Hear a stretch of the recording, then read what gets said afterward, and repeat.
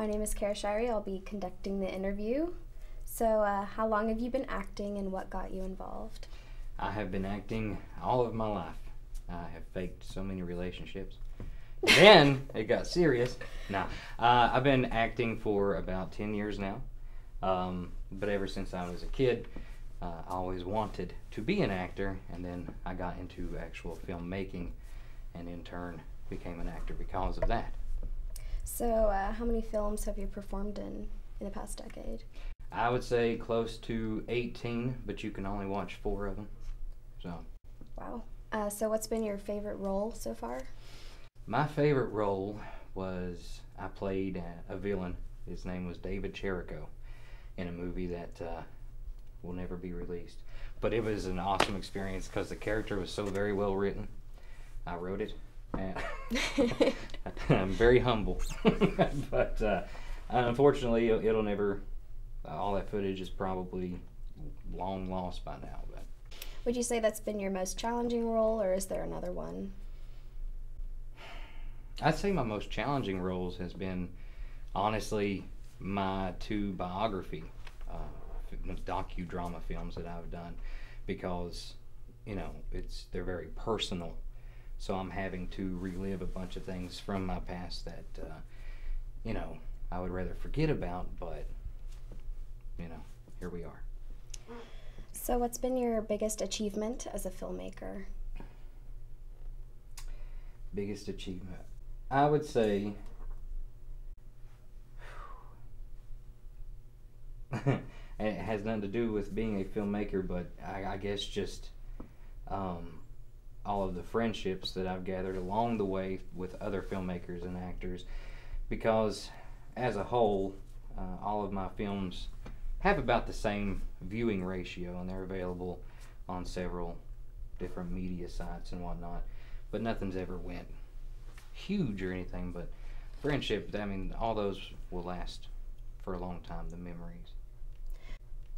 Which performance are you the most proud of?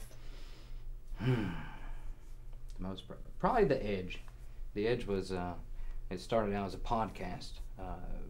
It was the very first comedy troupe in Kentucky. We did satire. We did basically skit and comedy for 7 years. We had 7 good seasons, and it was definitely a wonderful experience. And then, as all things do, good things come to an end.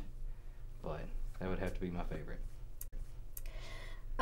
Is there any film you've done that you wish you could burn all of the copies of? A few of them. None of the films that I have done, like as far as things that I have made, but I have been in things that I wish I wouldn't have been a part of. It wasn't really due to anything on my side. It was either bad directing or bad casting decisions. So the people that I had to work with were not professional, but we still had a good time. Could I think of one right off the bat? Yes, I could. I played, I don't even know, I can't remember my name in the film because the film never got made. It was filmed 3 times actually. I only did the first one, and I don't know what happened to any of that footage. I don't know where any of that went to, but it was called Another Apocalyptic Zombie Movie. And I don't even remember, I swear I don't remember my character's name. I don't even remember what I did. I think I was a paranormal investigator. But basically, the director just told me to have fun with it. So I did, but nothing made any sense at all whatsoever. So it just seemed like a long weekend of me playing with people, and that was pretty much it. So. How much do you draw on your own experiences when you act, like method acting? I do that a lot. If I have to be angry, I always think of something either currently that's happening that just really pisses me off, or I draw from past experiences. Same as if I have to do something where I'm very emotional, crying wise, I'll just think of some really bad things that have happened in the past, and usually if I can just get myself in that mind frame, I'm okay. Do you mind elaborating on something that you think about that draws a specific powerful emotion for you?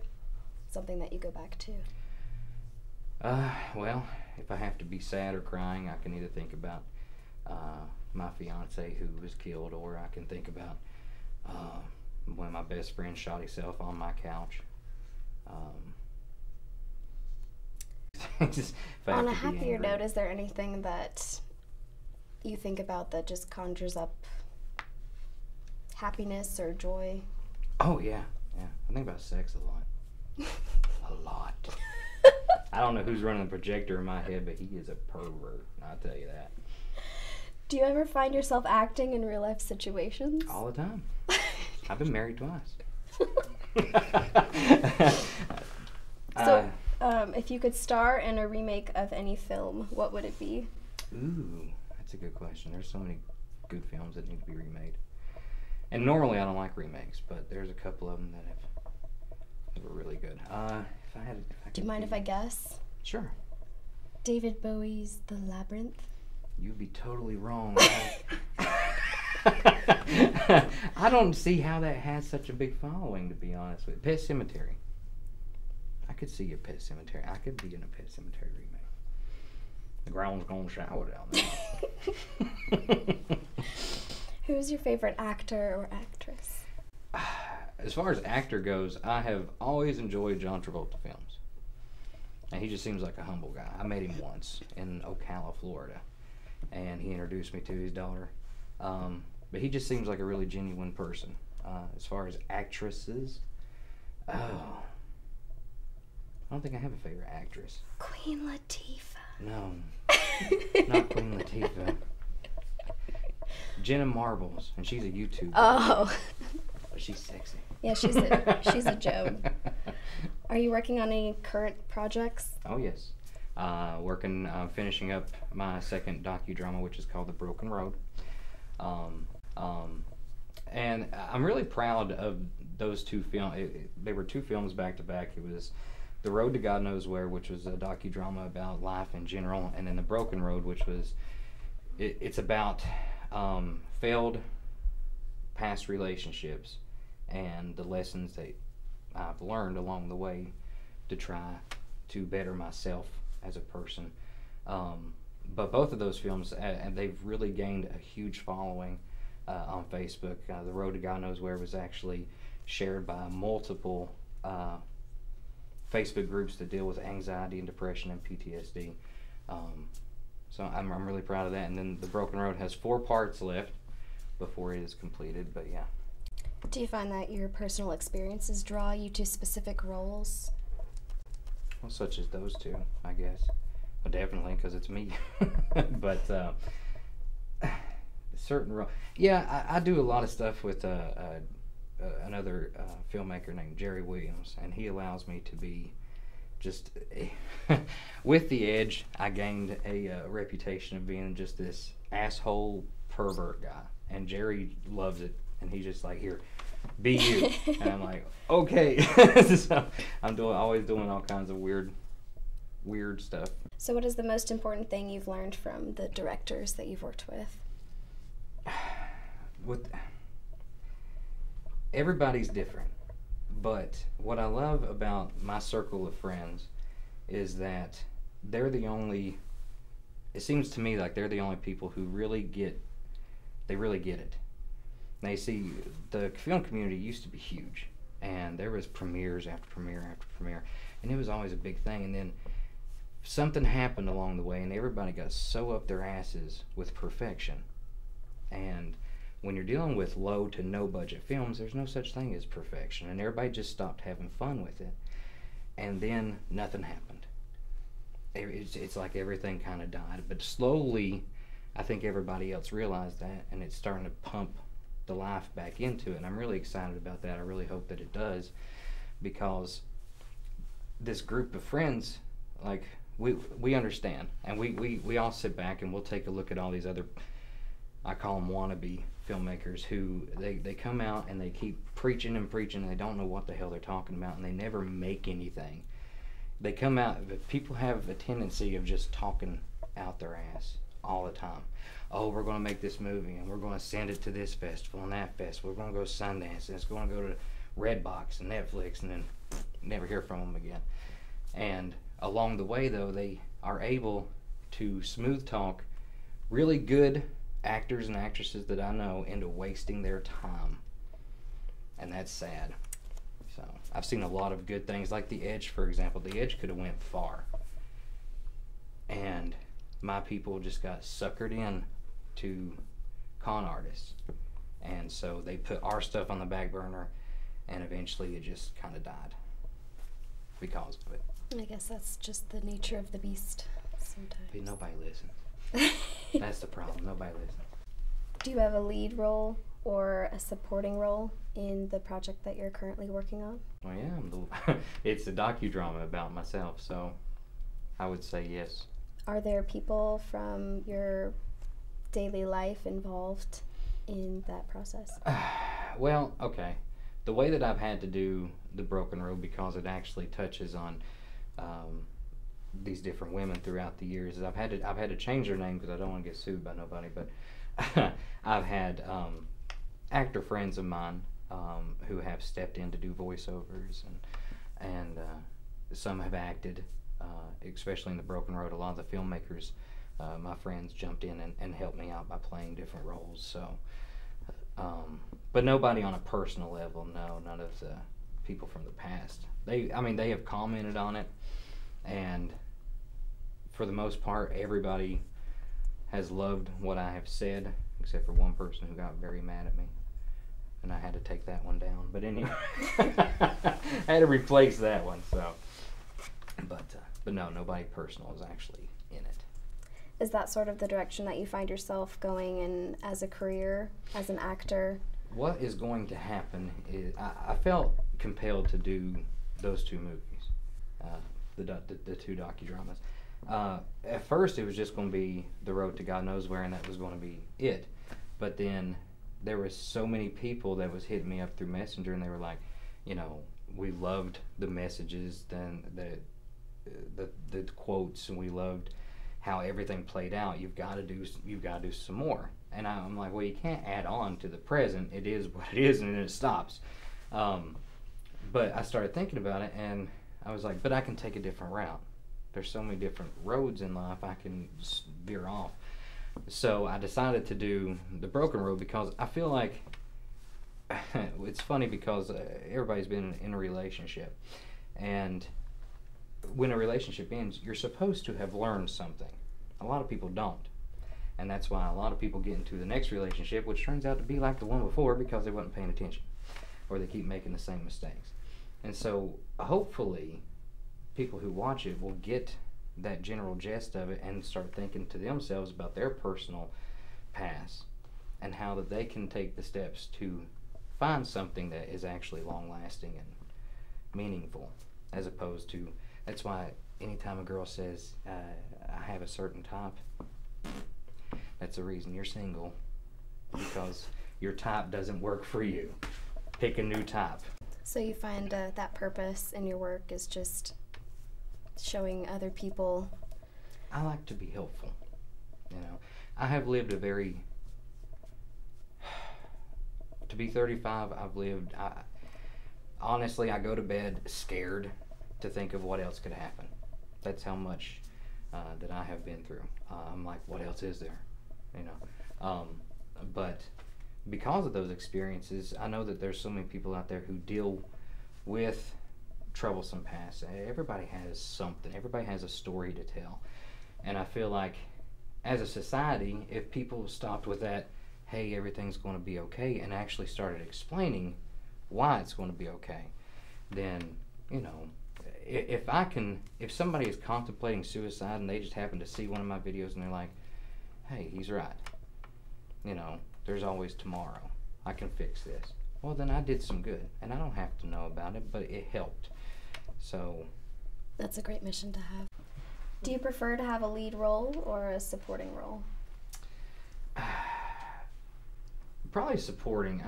Lead roles are fun, and you get to actually say, hey, I'm the star of this movie. But there's a lot of roles that I have been put in that I'm glad that I got that as opposed to something else, because I guess it just all depends. I mean, On the genre? not so much the genre. A lot of times people are very long-winded in their scripts. They think that more is better, and sometimes it is. But to have to learn so much, and and go in there and say it 12, 13 times, and plus I guess it all depends on the character too. Like for that one movie, Final Offense, which I was telling you about earlier, where I played the bad guy. I liked that character more than I did the hero character because it was, I don't know, it was more challenging, and I liked the smoothness of the killer. For once, you had somebody who was intellectual and who had a lot of dialogue. I mean, I did have a whole lot of dialogue in that film, but the way I was able to play it, I just really wish there was still footage of that movie. Do you prefer acting or directing? Or directing what you're acting? I would rather direct because let me, like I said, I've been in 18 films. You can probably watch 4 of them, and that makes me very mad. There's so many, just wasted time, and some of them were really, really good films that just, because of either a bad director or a bad cameraman or a terrible editor who never edited the film or lost the footage along the way. So much. And so if I'm in control, I know it's actually going to get done. I mean, you have to take into consideration, we're talking 9-10 years of acting and directing and whatnot, and the only films that you can see me in besides Jerry Williams is my own stuff. The rest of the stuff was trashed. Wow, that's unfortunate. Yes, it is. It makes you very weary. Are you often compared to other actors? No. I don't think so. No famous actors? I've never heard nobody.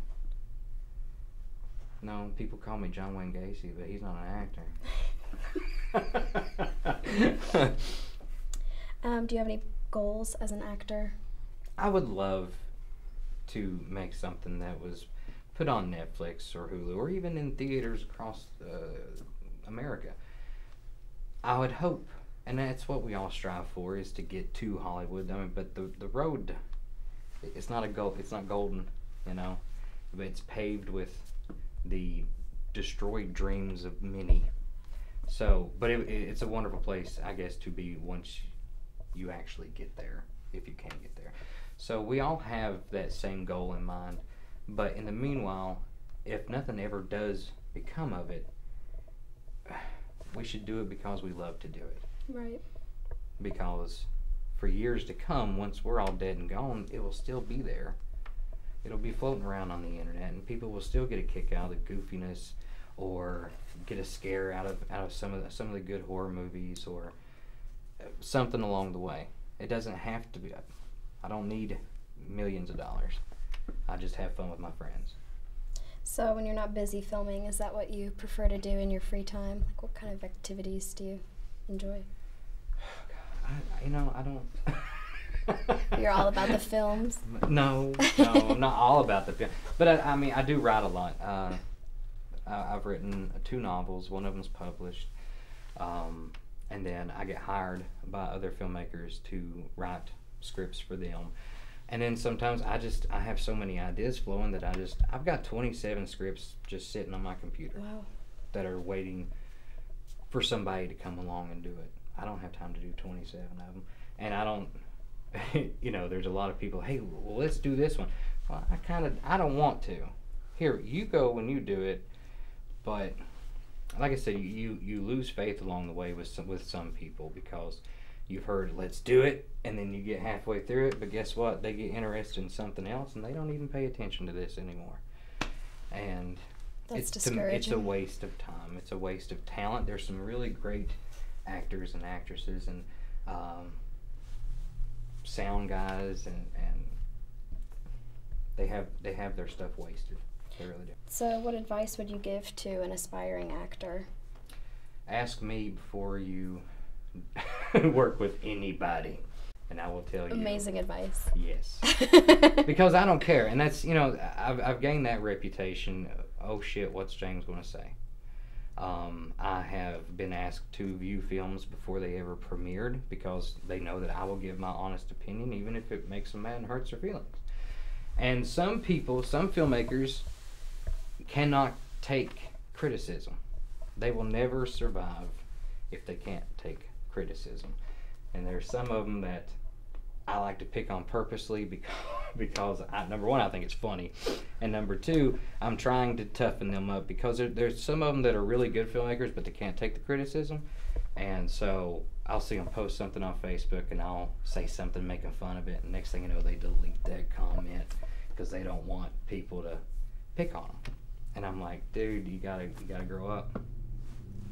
That's all there is to it. And if I'll pick on myself, I would gladly. Shoot the Moon, that was my first film, and it's a mafia film. Everybody else was doing horror. I said, nah, I'm going to branch away. I'm going to do a mafia flick. And Shoot the Moon had a really good script. I was suckered in with people who said they knew what they were doing and they didn't. And so the editing turned out horrible. But the movie is still enjoyable to watch. But I will sit there and I'll tell you right now, oh shit, we dropped the ball. So you have to be able to pick on your own stuff, and trust me, I can sit back and pick apart my own. What's one of your favorite memories from on set? My second film was called Room 110, and it's a psychological thriller. It got lost in editing hell too, and I don't even know where that footage is. I think it wound up in Michigan somehow, but it's gone now. Yeah, it's gone. It's been gone for 7 years. But it was so much fun because we actually had an entire hotel to ourselves. Wow. For 4 days straight. So you just got like 20 people running around a hotel. So it was like The Shining? Kind of. And we had a blast. We had an absolute blast with that. And then the 7 years of The Edge, we had so many special guests that would come on, and to have somebody try to be serious while you're sitting there purposely trying to embarrass them was hilarious. We had the best time with The Edge. And when it started out, it was just 7 friends who always acted goofy anyway, and then said, you know what, let's put it on air and see what happens. And we ended up with over 12,000 followers, which I know to a lot of people out there who have hundreds of thousands or millions, that ain't nothing. But to us in little Podunk, Kentucky, it was something. And we had fans from the UK and all over the world, and then even 2 big-time directors who, these girls are actually getting out there a lot these days, and they loved it. And so that meant a lot to me that people were listening, but we just had such a fun time with it because we started out, I would write the skits out, and we'd have them on a laptop, and we'd have our sound equipment set up, and then we would all be gathered around kneeling next to the bed like we were praying and doing these skits, and we had so much fun with it. And then everything just went away. So you've worked with a lot of actors. Are there any experiences that are negative that just stand out to you? Oh yeah, there's plenty. There's a lot of people I'll never work with again too, because we have so many divas. Let me tell you about actresses in Kentucky especially. Surely they're not that bad. Some of them are very bad. Some of them think that they should already be out in Hollywood apparently. And you don't know how many times we've all heard, oh, you're blacklisted. What? How? Who's looking at these lists and going, oh shit, we can't work with James Smith no more, he's on the blacklist. No, please. You've got this untalented girl mad because this other untalented girl is on set, and they're arguing back and forth because she's got more lines than she does, but she's the better actress. And some people who've never acted, who are more a fake photographer, but they want to be an actor, and will fight with other people who have been actors forever, and it's absolutely ridiculous, honestly. So there's a lot of drama on set occasionally. There can be, yes. And you always got that one person that doesn't want to work with the other people. And in that instance, well, you just got to get rid of that person because, you know. It's a toxic situation. Yeah. Well, if you got a bum leg, you don't kill the patient. Cut off the leg. So that's what we do. And that's how you have to do it. If you're going to do indie film in Kentucky or anywhere, I'm sure every state's got this asshole that nobody wants to work with, or he steals people's scripts, or I've had that happen, or he films a movie and then secretly behind everybody's back films it again with a whole other cast because he didn't like a certain thing or whatever. It happens, and it happens a lot, and you just have to be wary of who. You asked me earlier, you know, what kind of advice I would give. Ask around before you work with anybody, because there are some bad apples out there. Thank you for joining us for the interview of An Actor Spotlight with James Smith. Please subscribe to our YouTube channel. I'm your host, Kara Shirey, and we'll see you next time.